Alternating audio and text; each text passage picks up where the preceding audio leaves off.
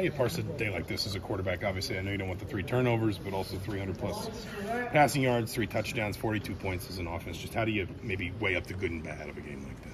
Yeah, I think you look first at that we got the win, and that's the most important. Definitely the way that we got there, and personally, I think, we get there a different way and score more points kind of thing. I think we left a lot on the table, even scoring 40, 42, and so that's encouraging going forward, watching the film and being able to know that we can't have those turnovers moving forward if we're going to want to continue to win. How do you kind of pull yourself back together after those the interceptions at the beginning of the game? Yeah, it's just, trying to just flush it right away and not really think about it. You kind of got to move on. The game's going to move on, kind of thing. Just like when you have a good play, you got to reset and be emotionally stable so that you can move forward, good or bad. And that's what I try to keep doing. Do you remember a moment in your college career where that didn't happen? Like? Because he called you a grizzled vet. When you weren't a grizzled vet, and maybe emotions got the best of you. Yeah. Definitely. You don't want any turnovers to happen. You don't want any negative plays to happen, and so being able to learn to adapt and stuff. Definitely early in my career, I probably would have managed it differently. But at the end of the day, I knew they were plays that I can't make anymore, and so just moving on is something I've learned.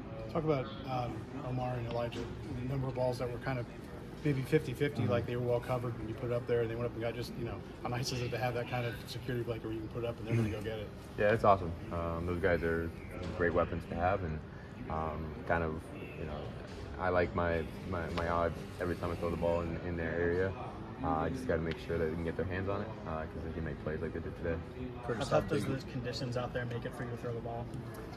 Today wasn't too bad. It wasn't as heavy rain, and so you had a pretty good grip on the ball. Our equipment manager did a good job as well as rotating balls and stuff, and so to keep it fresh. It wasn't too bad. Curtis, how big was that touchdown to Omar Cooper and the half, just momentum-wise going into that second half?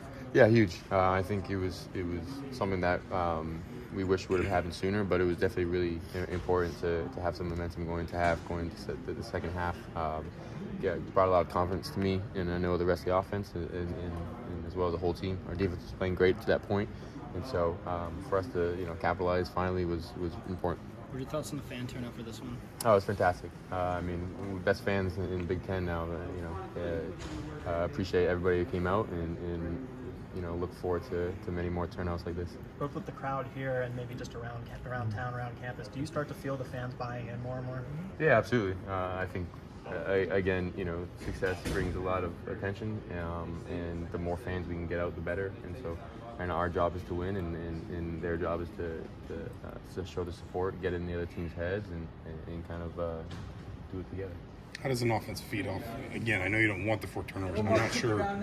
I'm not sure Maryland even had a first down after any one of those 4. I know they didn't score after any of the 4. Just how much does an offense feed off a defense getting big stops, getting moments where you can feel the game might be shifting one way and they just push it back together? Yeah, our defense was amazing. Being able to not allow any points really off turnovers was huge, and something that we noticed as an offense, and so. Just looking back as an offense, knowing that the defense can make those stops, we can look at it moving forward and see that if we just continue to do our job, not turn the ball over, the margin of victory would have been much bigger today. What do you feel like went wrong on the interceptions early? Just sometimes the eyes weren't in the right place and just could make a better ball. What stood out about Elijah's performance today? He's just consistent. He's just always going to be reliable. So like why I like throwing at him so much, because he's reliable. He's always going to be there, and he's someone that I can trust and that's going to make a play. And so he had a great game today, but he's that's the type of player he is. You guys were able to get Donovan involved down there, get him a touchdown. I know it's been a slow start for him, but I guess how much could he add if you guys can get him more involved and he get more up to speed with the passing game?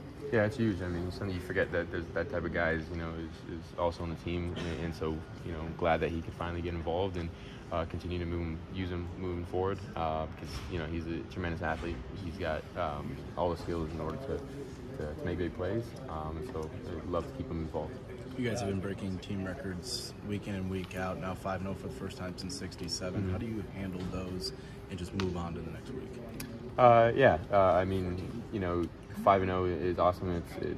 But it's not the end. We got to keep going and look to Northwestern next week. You know, offensively, we feel like we could do much better. We could have put, you know, 50, 60, you know, up today, and so we have a lot to build on, and so we can't be complacent and you know, just got to chase for the next week, win the next week, and not really look about the whole picture. Although it's great to achieve for sure. What did the preparation look like going into this game, knowing there was rain and bad weather? Yeah, I mean, you can't really look too much about the external elements. You really got to control what you can. You know, preparation was the same as every single week, knowing that, you know, if it's going to rain, it's going to rain. And you just got to be able to continue to keep that mindset that you can't let it affect you. And do the best you can and move forward.